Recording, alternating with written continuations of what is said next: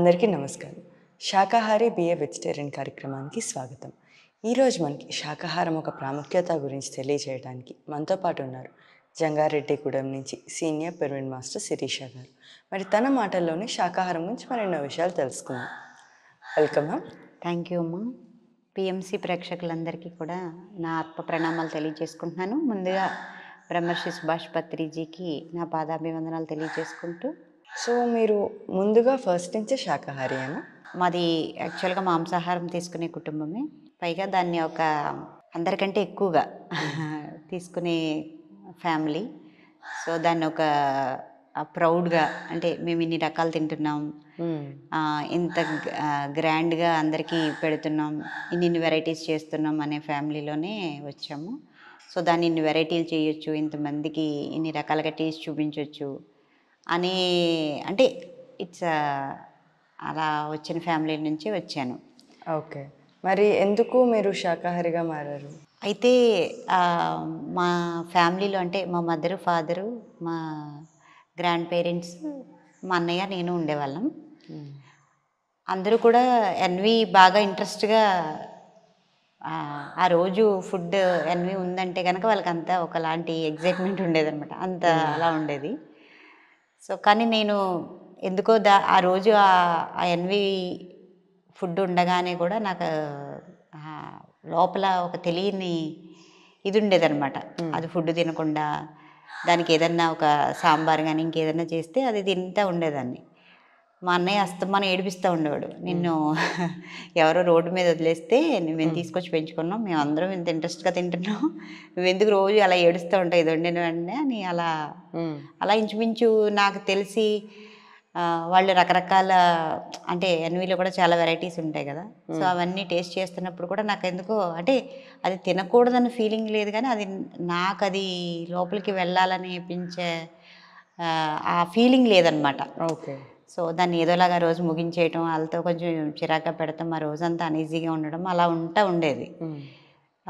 ఇన్ని విషయాలు, ఇంత స్పిరిచువల్గా కొంచెం పెద్ద టచ్ లేని ఫ్యామిలీ ఏది, అంటే ఏదో పూజ చేయటం, పండగకి గుడికి వెళ్తాం, చక్కగా అందరితో ఉండడమే తప్పితే ఆధ్యాత్మికంగా మాలో ఎవరు కూడా లేరు. సో దాని ఇంపార్టెన్స్ కానీ అది తెలియకుండానే ఒకలాంటి ఫీలింగ్ ఉండేది చిన్నప్పటి నుంచి. అయితే ఒక 10th, ఇంటర్ అలా వచ్చిన తర్వాత ఫ్రెండ్స్ అందరూ కూడా అదేదో క్రేజ్గా ఫీల్ అవడం, ఇన్ని వెరైటీస్ ఉంటాయి మీ ఇంట్లో, ఇలా ఉండవు అనేది, దాని మీద కొద్దిగా ఇలా ఉంటుందేమో అనేది ఒకలాంటి ఫీలింగ్ ఉండింది. అయితే ఇంకొక పరిణామం ఏంటంటే, ప్రెగ్నెంట్ టైంలో ఉండగా, తర్వాత డెలివరీ అయిన తర్వాత పిల్లలు ఫీడింగ్ కోసం ఇది తింటే మంచి పిల్లలు, యాజ్ ఏ మదర్గా ఒకలాంటి ఫీలింగ్ ఉంటుంది కదా, ఎంత ది బెస్ట్ ఇస్తే బాగుంటుంది, ఎంత అలా ఫీలింగ్లో కొన్ని అంటే సెపరేట్గా కొన్ని బాలింతరాలకి అలా ప్రెగ్నెంట్ ఉమెన్కి ఇస్తూ ఉంటారనమాట మాంసాహార కుటుంబాల్లో. మీరు ధ్యాన జ్ఞాన ప్రచారం చేయాలనుకుంటే లక్షలాది మంది ఆదరిస్తున్న పిఎంసి ఛానల్తో భాగస్వాములు కండి. The PMC trust, Google pay, phone pay number 8977009932. So దాన్ని ఒక ఎగ్జైట్మెంట్, పిల్లల కోసం ఏదో చేసేయాలి ఏదో అనే దాని ఫీలింగ్లో ఆ తెలియని ఐటెం, అంటే చిన్నప్పటి నుంచి తీసుకొని ఐటమ్స్ని కూడా ఆ పిల్లల కోసం తీసుకోవడం జరిగింది ఆ టైంలో. ఓకే. సో అట్లా కొంత ఎన్వి ఫ్యామిలీలో ఉండగానే దాన్ని పూర్తిగా ఉండేది. అలా జరుగుతున్న టైంలో మా చిన్నబాబు సెకండ్ ఇయర్, ఆ టైంలో చిన్నబాబు పుట్టిన తర్వాత లోపల ఒక తపన పెరిగింది. అంటే మెడిటేషన్ చేయాలని అది ఇది అని కాదు, ఏదో సంథింగ్ ఏదో చెయ్యాలి అనే దానిలో ఉండింది. ఈలోపు మా జంగారెడ్డిగూడెంలో SSY క్లాస్ కండక్ట్ చేశారు, మీకు ఐడియా ఉంది కదా, సిద్ధ సమాధి యోగా. వెంకటేష్ గురూజీ అని చెప్పి ఆయన వచ్చి చేస్తుంటే, అది ఎందుకో చిన్నపిల్లాడు ఉన్నప్పటికీ కూడా ఎందుకో క్లాస్ చేయాలని లోపల నుంచి ఒక ఇన్నర్, అది ఏంటంటారు, తొయ్యడం అంటారు అనమాట యాక్చువల్గా. అట్లా అనిపిస్తే మేము మా ఫ్యామిలీలో మా మదరు, నేను కూడా వెళ్ళటం జరిగిందనమాట. సో అక్కడ వాళ్ళన్నీ యోగాలో, పతంజలి యోగా ప్రకారం ఈ అష్టాంగ మార్గంలో ఉన్న అన్ని విషయాలు, యమ నియమాలు, ఫిజికల్ ఆసనాలు, ప్రాణాయామము, మెడిటేషను, అసలు సమాధి అంటే ఏంటి, ధారణ అంటే ఏంటి, ప్రత్యాహారం అంటే ఏంటి, మనం ఎలా ఉండాలి అనేది ఒక 15 days పాటు వాళ్ళు వండర్ఫుల్ ట్రైనింగ్ అండ్ చాలా చాలా బాగా ప్రజెంట్ చేయగలిగారు. సో ఫస్ట్ టైం ఒక యోగత్వంలోకి ప్రవేశం అసలు ఎలా ఉంటుంది ఈ స్పిరిచువల్ వరల్డ్ అనేది ఇంట్రడక్షన్ అయితే అక్కడే జరిగింది. అక్కడ ఆయన చాలా కన్విన్సింగ్గా చెప్పారనమాట. అంటే డూస్ అండ్ డోంట్స్లో ఇలా మాంసాహారం తినకూడదు, మాంసాహారం తినకపోతే చాలా బాగుంటుంది అనేది ఆయన చెప్పడం జరిగింది. సో 15 days ఆయన ట్యూనింగ్లో ఉండడం వల్ల ఆ మాట చాలా బలంగా, సో ఆయన ఏది చెప్తే అది ఫస్ట్ టైం ఆ స్పిరిచువల్ టచ్ ఏమో చాలా ఎగ్జైట్మెంట్గా అనిపించి, అందులోనూ పెద్ద ఇంట్రెస్ట్ దాని మీద అదే ఉండాలి ఫుడ్ లేకపోవటం వల్ల, ఏదో అది తినాలి అది చేయాలనే ఫీలింగ్ ఉండడం వల్ల వెంటనే నేను ఎన్వి మానేసేయచ్చు అని చెప్పి నిర్ణయం తీసుకోవడం జరిగింది. ఓకే, చాలా ఈజీగా అనిపించింది ఆ నిర్ణయం. నాకు పెద్ద ఇదేదో వదిలేయటం అలా ఏం అనిపించలేదు. అయితే దాన్ని మా ఫ్యామిలీ మెంబర్స్ అండ్ మా రిలేటివ్స్ దాన్ని పెద్ద మంచి నిర్ణయంలా తీసుకోలేదన్నమాట. ఎందుకంటే బై బర్త్ మా ఫ్యామిలీ చెప్పాను కదా, దాన్ని ఏదో ఒక సింబాలిక్గా వీళ్ళు మనం ఈ ఫుడ్ మనం తీసుకుంటేనే మనం ఇది అనే దాని నుంచి వచ్చాం కాబట్టి, నో నువ్వు అట్లా ఏం చేయకూడదు, ఎన్వి తినాలి, ఎన్వి తింటేనే మనం ఇది ఇన్ని రకాలు ఉంటాయని చెప్పి దాన్ని ఎక్కడికి వెళ్ళినా ఏ భోజనాలకు వెళ్ళినా నేను అవాయిడ్ చేస్తుంటే వాళ్ళ అలా మళ్ళీ ఏమైందంటే నాలో మళ్ళీ ఒక కన్ఫ్యూజన్. ఓకే, సో పెద్దవాళ్ళ మాట వినాలా లేకపోతే ఇదా ఈ నిర్ణయం కరెక్టా అనేది, అంటే దాని మీద పూర్తి అవగాహన లేక మళ్ళీ పిల్లలకి ఇలా చేయాలి కదా, మళ్ళీ మనం ఇలా ఉండాలి కదా, ఎక్కడికన్నా వెళ్తే మనం ఇలా ఉండాలి కదా, అందరిలో వేరుగా ఉండకూడదు, మనం వాళ్ళలో ఉండాలి. ఎందుకంటే వేరుగా ఉండడం అనేది మనకు అంత నచ్చదు అందరూ. సో అలా అనిపించి మళ్ళీ దాన్ని ఎప్పుడన్నా అవసరమైతే తీసుకోవటం అలా ఉండిందనమాట. ఓకే, సో మరి ఫుల్గా ఎప్పుడు మానేస్తారు? ఈ నిర్ణయం వచ్చేసరికి అలా సిద్ధ సమాధి యోగా క్లాసెస్కి వెళ్తూ అక్కడ ఎక్కడన్నా కండక్ట్ చేస్తుంటే దాన్ని రెగ్యులర్గా ప్రాక్టీస్ చేస్తూ, అంటే ఎక్కువ వాళ్ళు ఏం చేస్తారంటే అట్లా కాకుండా దాన్ని ఈ మన శ్వాస మీద ధ్యాస మెడిటేషన్ పత్రిజీ చెప్పిన తర్వాత చక్కగా ఆయన మెడిటేషన్ శ్వాస మీద ధ్యాస దాన్ని మనం ఎలా మన బాడీలో ఏం జరుగుతుంది అనే దానికి చెప్తూ ఈ శాకాహారం గురించి కూడా చాలా చక్కగా చెప్పారనమాట. చెప్పేసరికి దాని మీద ఒక పూర్తి అవగాహన, అసలు ఎందుకు తీసుకోకూడదు, అది ఒక ఫుడ్లా కాదు, అది ఒక నియమంలా కాదు, ఇట్స్ మనలో తీసుకొచ్చే ఒక పరిణామ క్రమంలో ఒక ఉన్నత స్థాయి ఒక ఏమవుతుందంటే ఒక పెను మార్పు. శాకాహారం తీసుకోవటం అనేది, అదే మాంసాహారం వదలడం అనేది ఈ ఆధ్యాత్మిక ప్రయాణం కానివ్వండి, ఇటు భౌతిక ప్రయాణంలో కానివ్వండి, మనలో జరిగే ఒక ఆత్మ ప్రణాళికలో ఒక పెద్ద మలుపు అని చెప్పొచ్చు అనమాట. అంత బాగా అర్థమైంది. ఒక సమగ్ర దాని మీద విశ్లేషణ, ఒక పూర్తి మార్పు అర్థమైందనమాట. సో మనకు ఆత్మ ఎదుగుదలలో ఒక బ్యూటిఫుల్ చేంజ్ అనేది తీసుకొస్తా అన్నారు. ఓకే, అది అర్థం చేసుకున్న వాళ్ళు ఒక ఇన్స్పైర్ అవుతారు, వెజిటేరియన్గా అవుతారు. కానీ అందరూ ఈ థింకింగ్లో అనేది ఉండరు కదా. సో అందరు శాకాహారిగా ఎందుకు ఉండాలి? యాక్చువల్గా శాకాహారిగా ఉండాలి అనేది ఎందుకంటే కనుక మనం భూమి మీద జన్మ తీసుకున్నాం. సో మనం ఎక్కడుంటే అక్కడ దాని యొక్క పూర్తి జీవనం అనేది మనం, అంటే దాని పూర్తి స్థాయిలో మనం జీవించినప్పుడే దాని యొక్క జన్మ సార్థకం అవుతుంది. సో ఈ భూమి మీద ఏంటంటే మనం ఇన్ని లక్షల జీవరాశులతో కలిపి చక్కగా సహజీవనం చేయడానికి వచ్చాం. సో ఎంత బ్యూటిఫుల్గా ఉంటుంది అంటే మన నేచర్, మన సహజతత్వం అయినటువంటి శాకాహారిగా ఉండడం ద్వారా పూర్తిగా ఆ ప్రకృతితో మనం కనెక్ట్ అవుతాం అనమాట. దాన్ని ఇంకా సింపుల్గా చెప్పాలి అంటే కనుక, అంటే పిల్లలకి నేను ఎలా చెప్తానంటే, ఇలా చెప్తే ఇలా పూర్తిగా మమైకం అవడం ఏంటి, ప్రకృతితో కనెక్ట్ అవ్వడం ఏంటి, ఆల్రెడీ ఉన్నాం కదా, ఉన్నాం జంతువుల మధ్య ఉన్నాం అని అనుకుంటారు. ఎలా ఉంటాము అంటే ఎంత అట్రాక్టివ్ మనకి నేచర్ వస్తుందంటే దాన్ని ఒక సినిమాలో ఎగ్జాంపుల్గా తీసి చెప్తూ ఉంటాను పిల్లలకి, అంటే పూర్తిగా అర్థమవుతుందని. జగదేక వీరుడు అతిలోక సుందరి సినిమాలో, మీకు ఐడియా ఉందా సినిమా? సో తను ఆ ఉంగరం పోగొట్టుకుని ఇంద్రజ ఈ లోకంలోకి వచ్చి తన నేచర్ కోల్పోతుంది, మామూలు నార్మల్ పర్సన్గా అయిపోతుంది. చివరిలో దానికోసం ట్రై చేస్తే అయిపోయిన తర్వాత చివరిలో తనకి అది ఆ రింగ్ తనకి వస్తుంది అనమాట. వెంటనే ఇలా పెట్టుకుంటుంది అనమాట. మీరు ఆ చేంజ్ గమనించారో లేదో, అది అలా తను అలా అవ్వగానే తన పూర్తిగా ఒక దివ్యత్వంతో ఉండడం, తన ఆరా అంతా బ్రైట్గా అవ్వటం, తన చుట్టూరు తన ఒక మంచి ప్లేస్లో లొకేట్ అవ్వటం, ఒక ఏనుగని, ఒక కుందేలని, ఒక జింకని తన దగ్గరికి, అంటే పూర్తి నేచర్ అంతా ఎప్పుడైతే నువ్వు ఆ నిర్ణయం తీసుకుంటావో శాకాహారం, ఈ మాంసాహారాన్ని వదిలేస్తున్నాను, నా సహజతత్వానికి వస్తున్నాను, అదొక చిన్న చేంజ్. కానీ నీలో జరిగే ఏదైతే ఆ బ్రైట్నెస్ ఉందో, నీలో ఏదైతే ఆ దైవత్వ స్థితి ఉందో అది పూర్తిగా ప్రకటితమవుతుంది అనమాట. ఓకే. నీ దగ్గరికి ఒకలాంటి డిఫరెంట్ నేచురల్, అంటే ఒక అద్భుతమైన దృశ్యాలు కనపడతాం నీ దగ్గరికి. డిఫరెంట్ నేచర్ పరంగా ఏవేవో కనిపించటం, వినిపించటం, నువ్వు ఆ లొకేషన్స్కి వెళ్ళటం, దాన్ని అనుభవం చెందడం, ఇవన్నీ సహజంగా జరుగుతూ ఉంటాయి. అవన్నీ ఫీల్ అయ్యాం అనమాట యాక్చువల్గా మేము, మా ఫ్యామిలీ కూడా. అంత అంటే అది అనుభవిస్తేనే అది అర్థమవుతుంది యాక్చువల్గా. అన్ని దానాల కన్నా జ్ఞానదానం మిన్న. పిఎంసి నిరంతర మహాజ్ఞాన యజ్ఞానికి మీ వంతు సహకారం అందించండి. The PMC trust. Google pay, phone pay number 8977009932. అంటే కానీ అందరికీ ఆధ్యాత్మిక వైపు అంత ఇంట్రెస్ట్ అనేది ఉండాలని రూల్ లేదు కదా. ఓకే సరే మీరు అన్నట్టు నా సహజ స్థితి ఇట్లా అవుతాను అన్నట్టు, కానీ కొంతమంది ఓకే మంచి పేరు ప్రతిష్టతో ఉంటామే నా సహజ స్థితి అని అనుకుంటారు కదా. మరి వాళ్ళకి మీరు ఇచ్చే సమాధానం ఏంటి?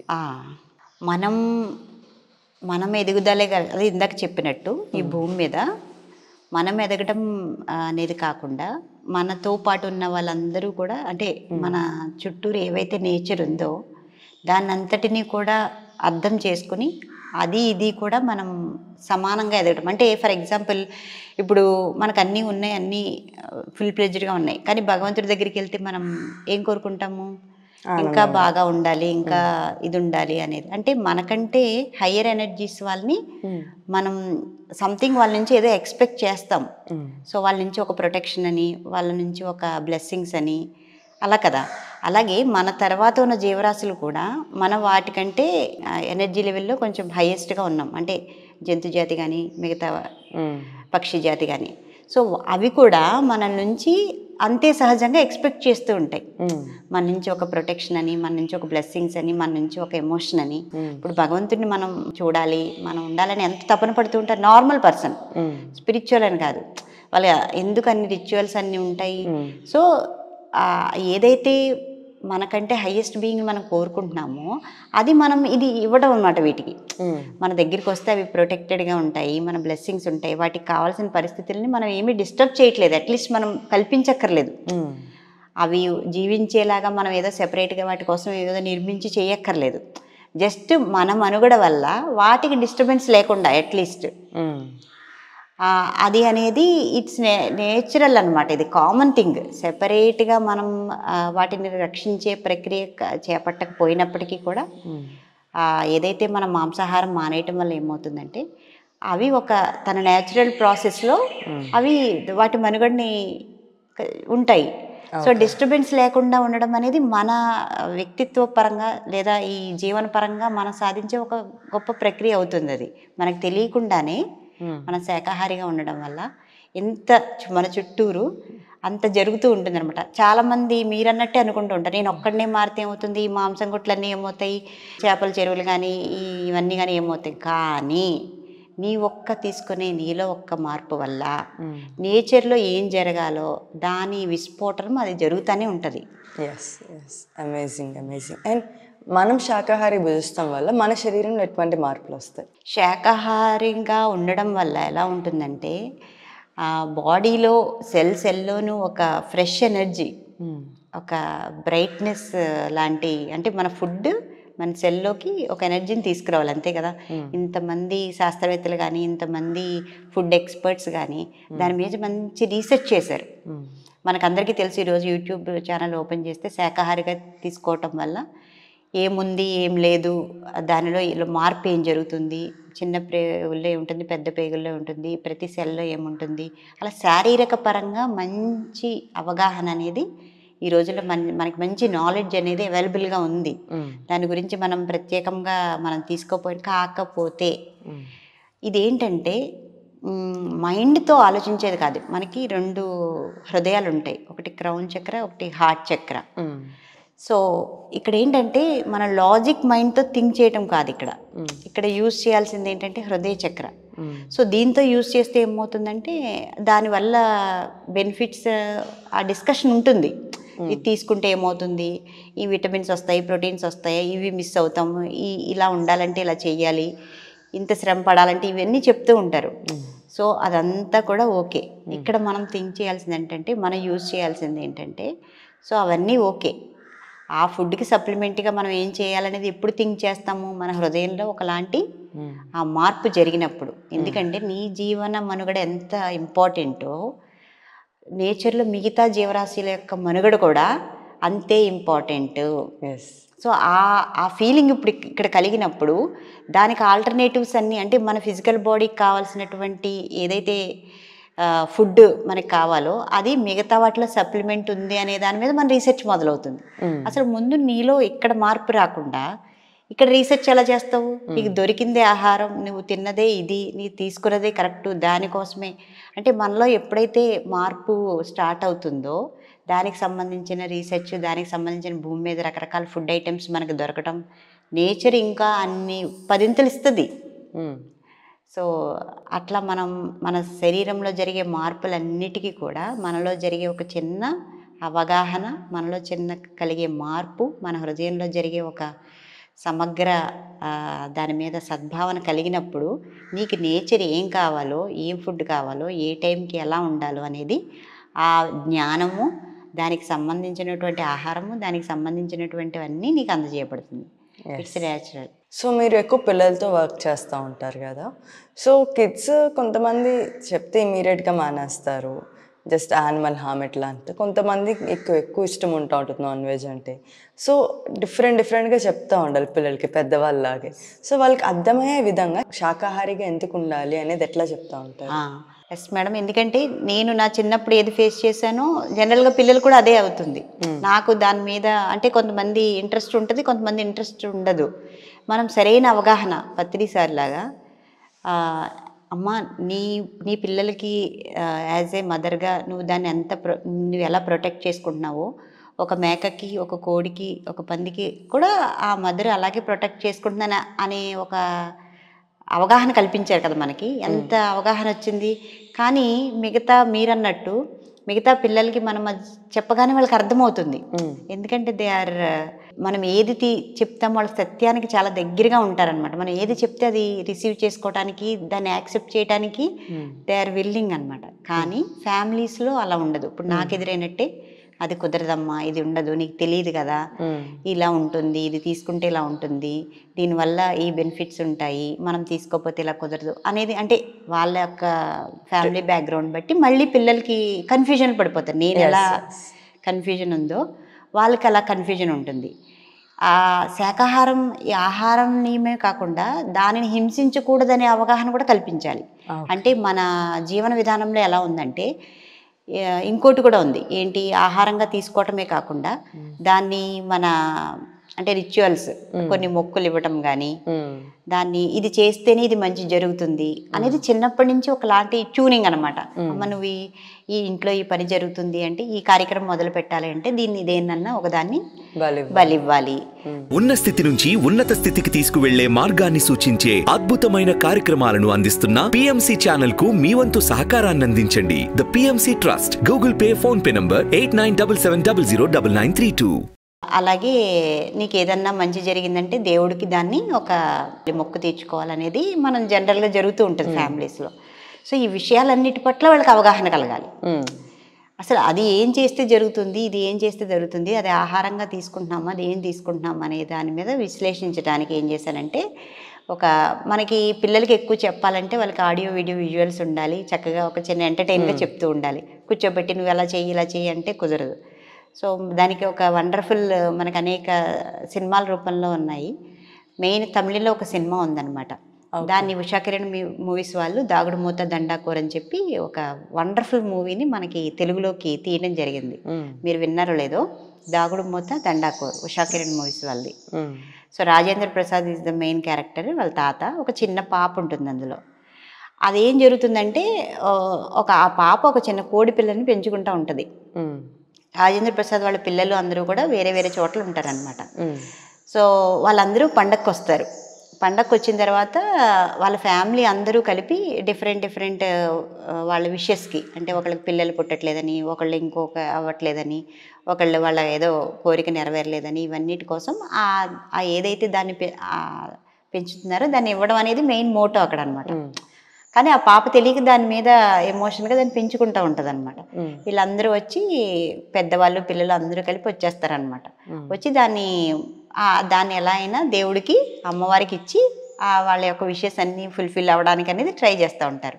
సినిమా అంతా ఆ లైన్ మీద ఉంటుంది. ఆ పాప ఏం చేస్తుందంటే, అంటే ఆ పిల్లల్లో ఎంత ఉంటుందో ఏం చేస్తే ప్రతి ఒక్కళ్ళని దాన్ని దాస్తుంది అనమాట తీసుకెళ్ళి.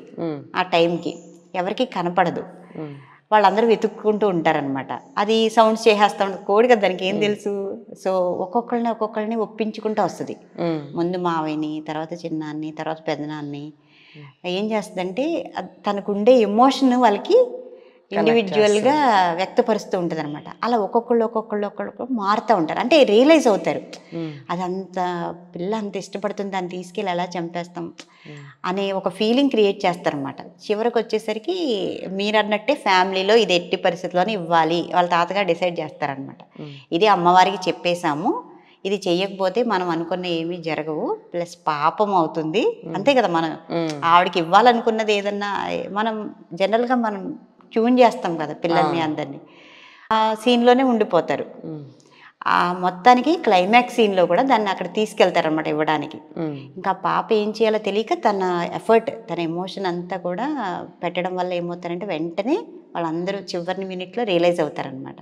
రియలైజ్ అయ్యి, లేదురా ఇది అమ్మవారి కోసం కాదు, ఇదిగో నీ దాన్ని ఇచ్చేస్తున్నాను అని చెప్పి దాన్ని తన చేతిలో పెడతారు. ఆఖరికి ఆ తాతగారు కూడా అందరి దగ్గర ఇలా గుంజీలు తీస్తారనమాట. ప్లీజ్ అంటే తనకి ఎలా కన్విన్సింగ్ చేయాలో తెలిస్తే అలా చేస్తుంది. అందరూ కూడా ప్యూర్ హార్ట్ కాబట్టి వాళ్ళందరూ కన్విన్స్ అయ్యి చివరికి ఏమవుతుందంటే దాన్ని తీసుకొస్తారు. క్లైమాక్స్ ఇది. కానీ అందులో చివరిలో జరిగేది ఏంటంటే, ఎప్పుడైతే ఆ నిర్ణయం ఆ ఫ్యామిలీ తీసుకుంటుందో వాళ్ళు ఆశించిన కోరికల కంటే అన్నీ నెరవేరిపోతాయి విత్ ఇన్ ఫ్యూ డేస్లో. అది వాళ్ళందరూ ఆశ్చర్యపోతారనమాట. అంటే మనకు తెలీదు, మనం మన యొక్క ఆచారాన్ని సాంప్రదాయాన్ని గుడ్డిగా చేస్తున్నామని ఉంటున్నాం, అదే జరుగుతుందని. కానీ దాని యొక్క ఇంపార్టెన్స్ తెలిసి దాన్ని మీ హృదయంతో దాని గురించి ఆలోచించి దాన్ని పూర్తిగా కనుక మార్చుకోగలిగితే ఇంకెన్ని వండర్స్ జరుగుతాయి అనేది మనం ఫీల్ అవ్వట్లేదు. అక్కడ వరకే ఆలోచిస్తున్నాం. ఇది పిల్లలు పుట్టాలి అంటే అక్కడ వరకే ఆలోచిస్తున్నాం, లేదు ఈ కోరిక నెరవేరాలి, ఇది బాగా జరగాలి. కానీ అంతకంటే నీకు నేచరు డబల్ ఇవ్వడానికి రెడీగా ఉంది. ఎప్పుడు నువ్వు దాన్ని యొక్క ఆ జీవి యొక్క మనుగడ నువ్వు ఎంత ఇంపార్టెంట్గా ఆలోచిస్తున్నావో నీ యొక్క మనుగడ గురించి కూడా నీకు పైనుంచి అంత బ్లెస్సింగ్స్ వస్తాయనేది ఆ సినిమాలో క్లియర్గా ఉంటుంది. అందరూ రియలైజ్ అవుతారనమాట. సో మనం ఇవ్వడం కాదు, దాన్ని ప్రొటెక్ట్ చేయటం వల్లే మనకి నిజమైనటువంటి బ్లెస్సింగ్స్ విషెస్ నెరవేరుతాయి అనేది. ఇలాంటి చిన్న అవగాహన మీకు ఇంతకంటే క్లియర్గా చెప్తే ఇంకా వాళ్ళ లైఫ్లో ఎవరైనా ఇంకా పిల్లలు ఇంత అవగాహన కల్పించిన తర్వాత ఎవరైనా లైఫ్లో దీనికోసం మొక్కుకోవాలి, దానికోసం మొక్కుకోవాలి, నువ్వు 10th పాస్ అయితే మొక్కుకోవాలి, నువ్వు జాబ్ వస్తే మొక్కుకోవాలి, నువ్వు ఫస్ట్ ఈ పని చేస్తే చేయాలనేది పోతుంది కదా వాళ్ళు. సో మనం ఏంటంటే సార్ కూడా ఏంటంటే ఒక పెద్ద హార్ట్ చక్రాల్లోంచి రిలీజ్ చేసిన ఒక ఇదన్నమాట, విస్ఫోటనం అనమాట శాకాహారం అనేది. ఒక ప్రేమతత్వానికి సంబంధించిన ఒక అల్టిమేట్ ఏమంటారు దాన్ని, వేవ్ అది. అది తీసుకురావాలి, అది కలగజేయాలి. లేకపోతే నాలాగా ఇది ఇప్పుడు ఎవరో చెప్పారు బాగుంది, లేకపోతే రేపు పొద్దున్న ఎవరో ఇంకొకటి చెప్పారు అది బాగోలేదు అనేది కాకుండా జీవించు నువ్వు అని ఏదైతే వర్ధమాన మహావీరుడు చెప్పాడో దాన్ని పూర్తి అవగాహన, అహింస పట్ల మనకు ఉండేటువంటి ఇంకొక క్వశ్చన్ అడిగాను. నేను జాబ్ చేస్తుంటాను, మా ఆఫీస్లో ఆయన ఆఫీసర్ మంచి చాలా చాలా వండర్ఫుల్ పర్సన్, కానీ మాంసం తింటారనమాట. శిరీష, మరి నువ్వు ప్రొటెక్ట్ చేయొచ్చు, ఇది చేయొచ్చు అది అంటున్నావు కదా, మనం నడుస్తుంటే అవి చనిపోతూ ఉంటాయి, లేకపోతే మొక్కలు తీసుకొని సార్, యాజ్ పాసిబుల్ మనం ఎంత చేయగలుగుతామో, మనం ఎంతవరకు మనకి సహజతత్వం ఉందో అంతవరకు చేయటమే అహింస పట్ల ఉండడం అనేది.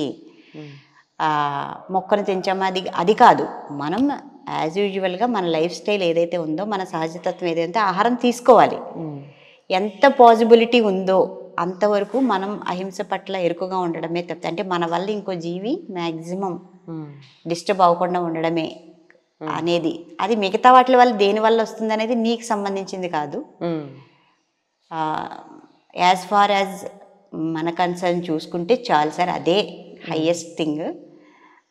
దాని తర్వాత నువ్వు వీగనిజంకి వెళ్తావా లేకపోతే ఇంకోటి వెళ్తావా అనేది ఇట్స్ డిపెండ్. కాకపోతే ఈ భూమి మీద మానవ జన్మగా తీసుకున్న తర్వాత మినిమం నువ్వు పాటించవలసినటువంటి ఒక హృదయాన్ని ఉద్దేశించి నడవడం అనేది మినిమం అనమాట, మ్యాక్సిమం కాదు, మినిమం. సో ఇట్లాంటి ఇంకేమైనా మూవీస్ ఉన్నాయా శాకాహారానికి రిలేటెడ్? శాకాహారానికి సంబంధించి రిలేటెడ్ చాలా వాటిల్లో అంటే కొన్ని సీన్స్ అని కొన్ని అంటే పూర్తిగా మూవీ అంతా దాన్ని ఫోకస్గా తీస్తే వాళ్ళు కమర్షియల్ కాదు, కానీ దానికి సంబంధించిన చాలా అంశాలు మనకి దొరుకుతాయి. లైఫ్ ఆఫ్ పైలో కూడా మనకి తను ఎంత వెజిటేరియనిజం పట్ల, అంటే ఆ శాకాహారం తీసుకోవడం అనేది ఎంత బాగుంటుంది అనేది ఆ లైఫ్ ఆఫ్ పై సినిమాలో చాలా న్యాచురల్గా చూపిస్తాడనమాట. సో ఇంకా తను వేరే ఫుడ్ లేదు అనే స్థితిలో ఉంటాడనమాట ఒక 40 days. అటువంటప్పుడు తను నేచర్కి ఎలా సరెండర్ అయ్యి ఎటువంటి ఫుడ్ కోరుకుంటే ఎలా ఉంటుంది, తనలో ఉన్న మార్పు ఒక క్రూర జంతువు కూడా ఎలా గుర్తించి తన ఎమోషన్ ఎలా ఉంటుంది అనేది ఆ సినిమాలో కూడా చాలా బాగుంటుంది. పిల్లలకి అలాంటివన్నీ చూపిస్తూ ఉంటే ఇది తీసుకోకూడదు తీసుకోవాలి అనే కాన్సెప్ట్ కాకుండా నీలో ఎటువంటి చేంజ్ వస్తే కనుక నువ్వు దాని పట్ల ఒక మంచి అవగాహన ఆ నెక్స్ట్ జనరేషన్కి వాళ్ళు ఇచ్చేది ఈ కాన్వర్జేషన్స్ అన్నీ, ఇది బలమా ఇది కాదా, ఈ మొక్క చచ్చిపోతుందా, జంతువు ఇది రకరకాల మైండ్తో ఆలోచించే కాకుండా దీని పట్ల అవగాహన కలిగి మనం నెక్స్ట్ జనరేషన్కి శాకాహారం అనేది ఫోర్స్గా చేసే విషయం కాదు, ఇట్స్ న్యాచురల్ థింగ్ అనేది మాత్రం అవగాహన చేయగలుగుతాం. దానికి PSSM ఒక మంచి ప్లాట్ఫామ్ తీసుకొచ్చింది. ఎస్ ఖచ్చితంగా. మరి పత్రి గారి విజన్ శాకాహార జగత్ తొందరగా మేనిఫెస్ట్ అవ్వాలి, సంపూర్ణం అవ్వాలి అంటే ప్రతి ఒక్కళ్ళు ఏం చేయాలి? ప్రతి ఒక్కళ్ళు కూడా ఎవరికి వాళ్ళు ఇప్పుడు వండర్ఫుల్గా శాకాహార ర్యాలీలు అవి జరుగుతున్నాయి. పత్రి సార్ అదే చెప్పారు. ఆయన ఎంత ఫోర్స్ఫుల్గా చెప్పినప్పటికీ కూడా ఆ యాత్రలకి ఏం పేరు పెట్టారు? శాకాహార సద్భావన సదస్సులు, శాకాహార సద్భావన ర్యాలీలు. అంటే నీకు దాని పట్ల ఒక సద్భావన కలగడం.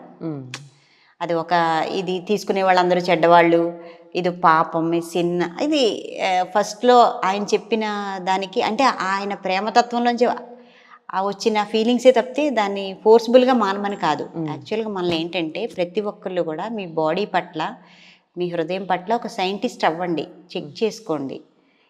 మీరు ఇది తీసుకుంటే ఎలా ఉంటారు, దీన్ని యాక్సెప్ట్ చేస్తే ఎలా ఉంటారు అనేది మీకు మీరుగా ప్రయోగం చేసుకోండి. ఎవరో తీసుకున్నారు, వాళ్ళు అలా చేశారు, లేకపోతే దానివల్ల ఇది ఉంటుంది, ఆ రీసెర్చ్లన్నీ పక్కన పెట్టి మీ సొంత రీసెర్చ్ మొదలు పెట్టండి. మీరు మాంసాహారం తినేటప్పుడు ఆ రోజు మీ ఫీలింగ్స్ అవి ఎలా ఉన్నాయి, లేదు ఒక 40 days మీరు ఏదన్నా మాల వేసుకున్నప్పుడు కానీ కార్తీక మాసం చేసినప్పుడు కానీ మీ బాడీ, మీ మైండ్, మీ ఆలోచనలు ఎలా ఉన్నాయి, ఇలా ఎవరికి వాళ్ళు రీసెర్చ్ చేసుకోవాలి. ఆ రిజల్ట్ని బట్టి మీరు మీ ఫ్యామిలీ అనేది దాని నిర్ణయం తీసుకోవాలి. ఇక్కడ PSSM ఏం చేస్తుందంటే దానికి సంబంధించినంత నాలెడ్జ్ మీకు అవైలబుల్గా పెట్టింది, దానికి సంబంధించినటువంటి ఒక మోటివేషను, దానికి సంబంధించినటువంటి ఒక ఆలోచన. ఫస్ట్ అది మారాలి, ఇది మార్పు ఉంటుంది అనేది ఈ ర్యాలీలు ఇవన్నీ చేయటం వల్ల ఏమవుతుందంటే ఒక్క నిమిషం ఆగి ఆలోచిస్తారు.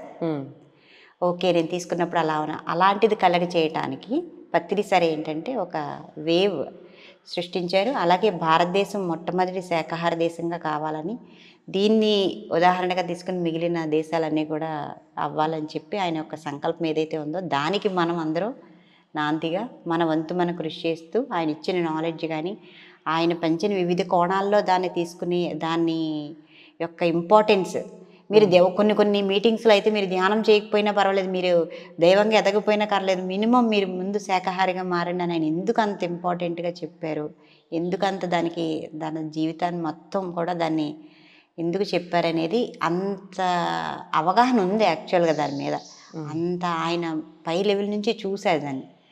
సో అంటే ప్రతిసారి ఏంటంటే మనల్ని ఒక్కసారి పెద్ద స్టెప్ వేయించేశారనమాట.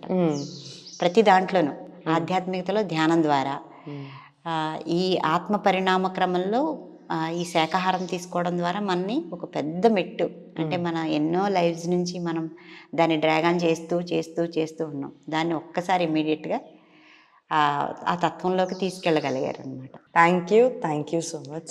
చాలా బ్యూటిఫుల్గా శాకాహారం గురించి కొత్త కోణంలో తెలుసుకున్నాం. Thank you so much. Thank you అండి. Thank you very much.